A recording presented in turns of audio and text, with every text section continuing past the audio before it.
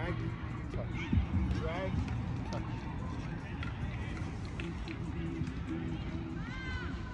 And try to jog slowly forwards as you're doing this so that you're not stopping and starting. Drag, touch, keep going forward. Try and be a little bit wider, have your legs a little wider as you move forward. And then we're going to use the left foot now. Watch this. I'll try and do, this is for the TV camera over here. Try to get wide, what? And so that I don't want to get too close to the ball like this with my feet getting, I don't want my feet to be working close together. I want my legs to be wide.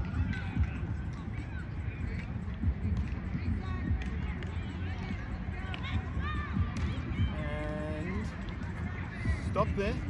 So your right foot is better than your left. Normal, same for me. But I have to force myself when I drag. Instead of dragging and leaving my foot up in the air like this, I just want to pull across and step down. So pull, step, touch. Pull, step, touch. Pull, step, touch.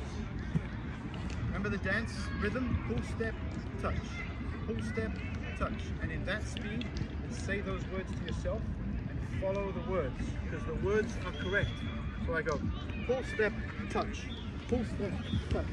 Pull, step, touch. Pull, step, touch. Say the rhythm and follow the words. Louder, Anish.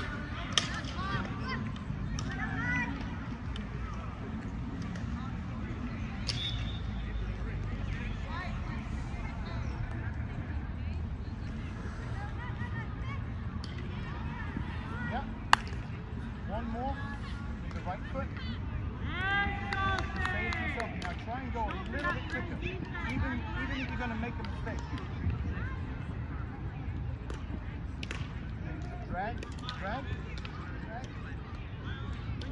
drag, and touch. Drag, step, touch. Drag, step, touch. Drag, step, touch. Drag, step, touch. Drag, step, touch. Yes. Yes, I like it. Okay. Okay, and let me do the left again for you just to see. Just nice and loose, and then drag, step, touch. Drag, step, touch. Drag, step, touch.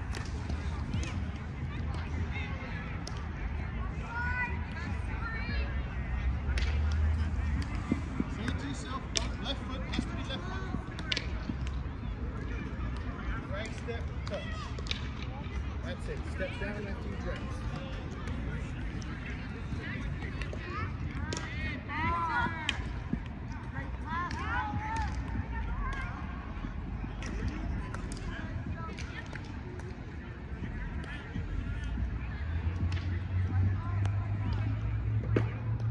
Okay?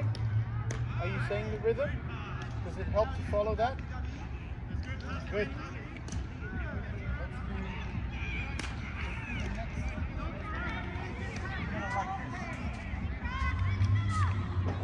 Drag, step over.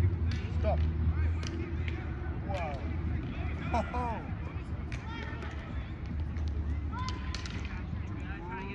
Drag, step, stop.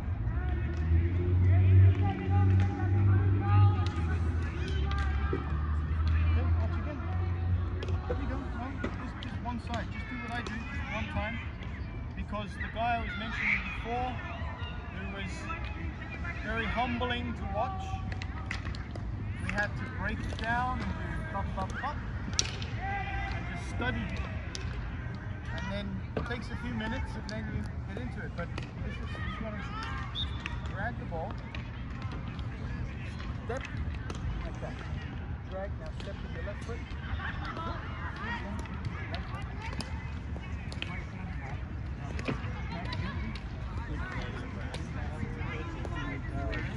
Hit it as hard as you can and hope it ends up in the air.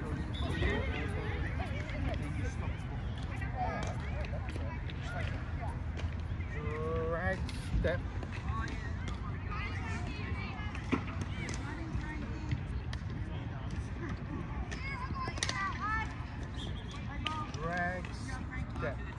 Here, watch me, just like this. Just on the right foot, you can only use the right foot to dribble. Very slowly, just watch me first. I take a couple of touches, and then I step over. And I'm now onto my left foot. Take a couple of touches, step over. Oh, I'm onto my right foot again, look. This is my right foot, and I drag, step, and onto my left foot. Drag, step, onto my right foot. You're going to do this in about 2 minutes, like a pro. And go ahead and just drag the ball. Away from the balls, away from the bags. Come on, over here. Go ahead and drag the ball like that. Step over. Drag, step over, and then keep going, keep dribbling with the left foot. Just dribble around, dribble. Only the left foot can dribble. Keep moving, and then the left foot's going to drag, and the right foot will step over. And drag, and now on your right foot, dribble. Dribble anywhere. Turn around and come back this way. And now you're going to drag with the right foot. No, the left foot can't touch it. Left foot can't touch it. Only right. Now drag right foot. Drag the right foot, and now step over left foot. And now dribble with the left foot. Only the left foot dribbles. Keep moving, and now drag the left foot and step over right foot. Dribble right foot. Now drag right foot. Now step over left foot. Now dribble left foot. Ariya, look, watch.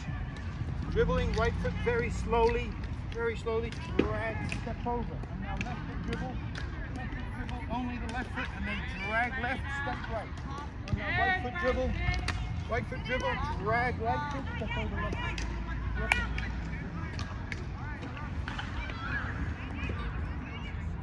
These are things that we can put together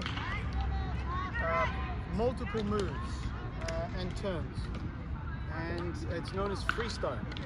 There's freestyle juggling and there's freestyle dribbling, and this is dribbling as opposed to running with the ball. Running with the ball is like blue cones to blue cones. Do that in a bit. Running with the ball is a skill, dribbling is a skill. They're environments, they're part of the game, and they all fit together like jigsaw. But the more of these parts of the puzzle the kids have, the better the picture they end up with. So this is a little thing where you just get really relaxed. You just drag and step over, dribble anywhere you like, drag and step over. And it's just getting used to, getting familiar with the ball and the footwork and the balance and the timing. Balance, timing and rhythm. Come on, kiddo. Just dribble. Come on. Just relax. Pick one foot to dribble with, and that foot's going to drag the ball. You're going to step over with the other one. There, now keep going. And drag it and step. Drag and step. Now, I want you to leave the ball alone. Follow me, like this. Like this. Dribbling, and then drag. Now look at my legs. Watch my legs step. Just run with me. Ready? And 1, 2. 1, 2. Keep going. And then left, right. And they do this big crossover. So it's and right, left. And left, right. Can you do that without the ball? No, I need to see you do it. Doing it with the ball is tough. But you'll be able to do it as soon as you can control your legs, the way you move. Right, left. And left, right. Pop, pop. Swing. Left, right. And right, left. Ariya, look. 1, 2. And 1, 2. Swing those legs across each other. 1, 2. That's it. And much better. 1, 2. Yes. That's better. Feel those legs going across each other. 1, 2. And then you say to yourself, say this. Ready? Say, drag step. Drag step. Drag step. And drag step. And then try the right foot. Drag step. Drag step. And then try the left foot. Drag step. And drag step. Now watch. Now stop there and watch, because this is what you're doing. Dribble, dribble, dribble, and then you go. 1, 2. 1, 2. Come, your ball. Slow dribble. Pick a foot. Start with the right foot then. Start dribbling right foot.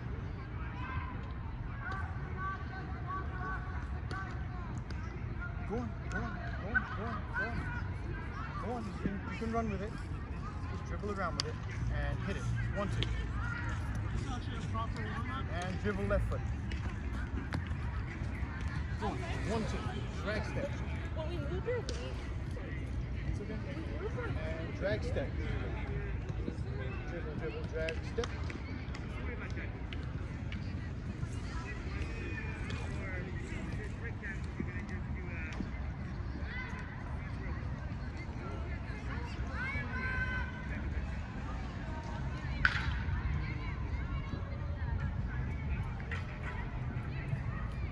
What I like is that it's challenging, and I could take this down and move some of the obstructions in the process, a couple of layers, but I don't have to, because she's now disappeared into her own little learning room, like a little dark room she's got, and so she's in there trying to solve the problem. And that's what we were talking about, is like 2 or 3 percenters. You just feed them. They just go. Right. A huge chunk, unfortunately, won't progress as quickly. They can progress, but they won't. They'll find reasons and excuses not to. But then if you have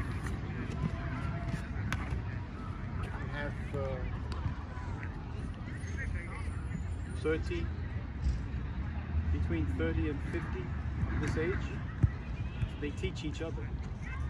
They challenge each other. They're like, oh look, oh I can do it. Watch this. This is how you do it. See that? And that's the way you grow. You've seen it in football. You see some of the best teams in the world, like Barcelona, for example, of late on the decline. Essentially because of Leo Messi, granted, but they had a squad of players. Some of this La Masia, the youth academy, is cited, always cited for development reasons. But once in a while, you'll get a generation of players at a club that will infuse each other, their attitudes, their commitments, their seriousness.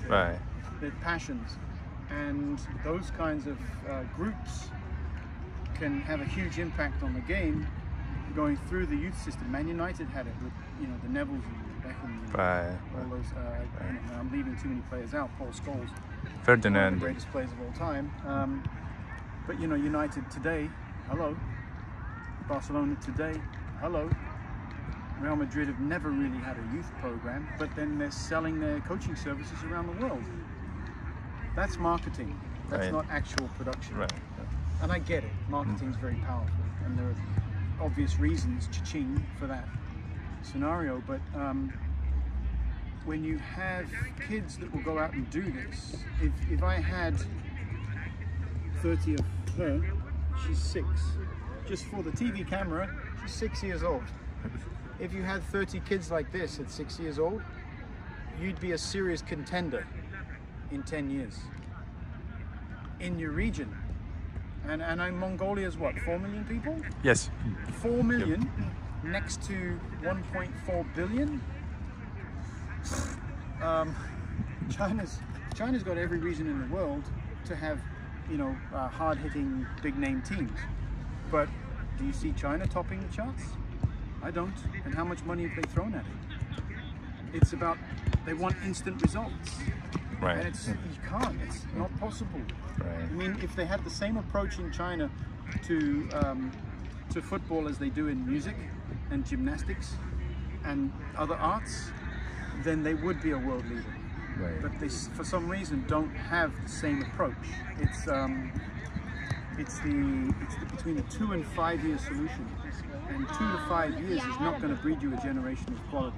It's just not going to do it. And throwing all the money in the world, I'll take some.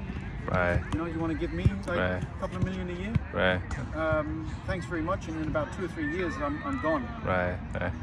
Why? Because I'm tanked up and I'm set. Good luck with your program. Right. Because you're bringing people in who are not passionate about achieving long-term results with cultural difference. Right. This is culture happening right now. Right. Anyway, that's blah blah blah blah blah. Yeah, it's very important. You know, this story will be translated into Mongolian language, and then so many people will be the listening what you have to say. And then there's just one story about the Chelsea player Oscar. He used to play for the Chelsea. He's now in Guangzhou, I think in China. Yes. But he is now eager to go back to Europe to play for free. So that's something he's about the probably culture. made 100 million. Right. And money's fantastic. It does a lot for you. But how much is enough? Where is there a line that says enough, and you go past that line and it's like too much? Where is that? Everyone has a different line, right? Greed.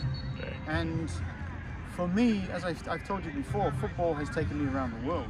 It's changed my life, my family's life, and doing this is what football can do on a community sports field in the middle of a pretty cool town.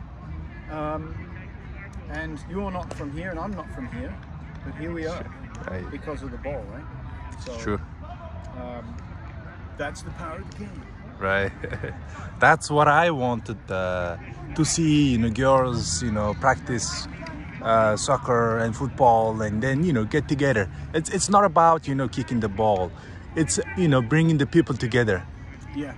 And that's the idea behind it. It's an amazing social game. Culturally, socially, it's a fantastic unifier. And you can see it. Obviously, you can see it in many parts of the world. My heritage being in England, it's amazing to watch these tiny towns who have just supporters in the thousands, but they keep going back to those same games for that same club in that small town in a part of England that no one knows about. But there they are. They're still supporting the team, lifelong supporters, and they could throw that away and then buy their season ticket at one of the big clubs and sell out their community, but they don't. So everyone on TV around the world sees the Premier League, maybe a couple of bits and pieces of the Championship, and then League One and League Two. There's 92 pro clubs in England. Right. 92. Right. Not 20. Yes. There's another 72 pro clubs, and the rest of the world doesn't know about them. But those clubs below them, you have semi-pro, and there's hundreds more semi-pro all over England, and they have their own supporters. Right. So that's the power of the cultural social phenomenon that football brings. That's great. And the amazing thing is, to have a country like Mongolia right next to China, that was sandwiched between Russia and China. Right. I mean, look at the Russian national team. Under the old Soviet bloc, the Russians had a very powerful football program.